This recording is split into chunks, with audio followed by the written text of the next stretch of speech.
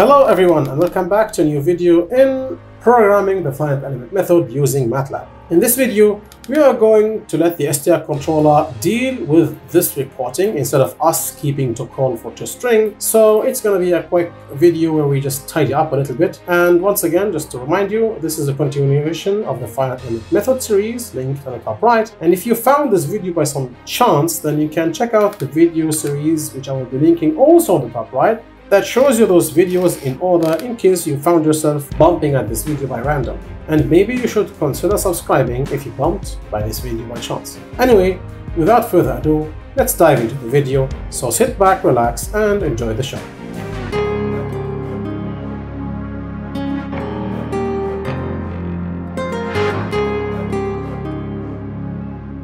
Alright, now let's start something regular. Let's first of all delete all this stuff and basically start by defining us a 2D frame. I define a 2D frame, so I need four nodes. I would say node 1 equals str or controller.add str node, and this is going to be 0, 0, 0. Then node 2, this equals controller.add str node, and that is, let's see, 0 in x. I'm going to assume that the x and y axis are horizontal axis and the z axis is the vertical axis. So for the second node, which is going to be above the first node, I will basically do this, which means it's 5 meters above node 1. For node 3, it's going to be controller.add str node, and it's going to be 10, 0, and 5. So it is 10 meters in the x and 5 meters above. Node 4 is going to be the controller.add str node. It's going to be 10, 0, 0. That's on the ground. Now I'm going to add me some lines. And this is cool, by the way. You could have in the str controller a routine that just defines a frame for you by giving it the bay and the height. But we're not there yet. So line 1, this is going to be the controller of add str line, and it just requires you to give it node 1 and node 2. So it's node 1 and node 2. Then line 2, this equals the controller.add str line, and it's node 2 with node 3. There seems to be an error here. Oh, it's just a relic. Line 3 equals controller.add str line, node 3 and node 4. Those are the 4 lines. This is actually the column, that's the beam, and that's the column. Fantastic. Now, we need to ask the controller to just to report itself, which means this should report the structure. So this entire reporting is going to be centralized in the controller. So let's basically collapse those functions and focus on the toString function. So function toString, and it needs, of course, the reference to the object. I'm going to end this, and what do I want to tell the user? Let's just give him general information about the structure. Maybe say model has, and let's give him the number of nodes, and such lines, and then hit the enter key. Now here I need to give him the number of nodes and number of lines. So I would ask the length of object.str nodes. This should give him the number of nodes, and length of object.str lines. This should give him the number of lines. So this is the first sentence I want to tell him. The second sentence is I'm going to tell him fprintf, and I'm going to tell him nodes, double point.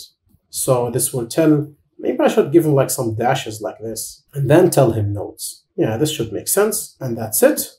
Now here I'm gonna give him the information of every single node. So this needs a for loop. For I equals from 1 to length of object.str nodes, and I'm gonna end that. So here I'm gonna get the node, so I'll say here target node, let's fish it out, equals object.str nodes of I. Remember, you need to use the parentheses instead of the brackets. And now I'm gonna basically let him report it. So target node.toString. So he's gonna report himself, right? This should report all the nodes. Later, I will tell him the report for the lines. I'm gonna do the same. I'm gonna let each line report itself. So I'll copy this entire code, paste it, and change the nodes to lines. That's what I'm going to do. This is going to be as target line. And target line. Come on. Okay, let's see how it looks. Run. Okay, let's see what happens. So model has 4 nodes and 3 lines, and the nodes, where's double point? There's a double point here? Okay, fine. Nodes 1, 2, 3, 4, and lines 1, 2, there is, okay, I think the idea of repeating nodes might be obsolete by now because I already am showing the nodes. So maybe I should reduce this. This is too much. So maybe I can go to strline, revisit it, and basically do this. Like just do this. Parenthesis like this, and say n, and then integer, 2, n, and then integer. So I'm gonna just try and make it better. So now I'm gonna tell him this is a line that has a serial number of I and starts at node number something and ends at node number something. So here I must tell him what the node is. Object.node1.id and object.node2.id. It might be working, I don't know. Let's go to main and run. Yeah, that's much better. This looks much more professional, by the way. I think I am happy about this.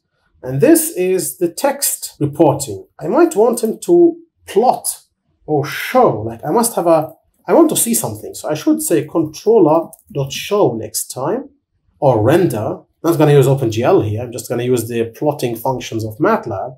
That's for next time. So I think we've done a better job in streamlining the controller. It's getting really good here.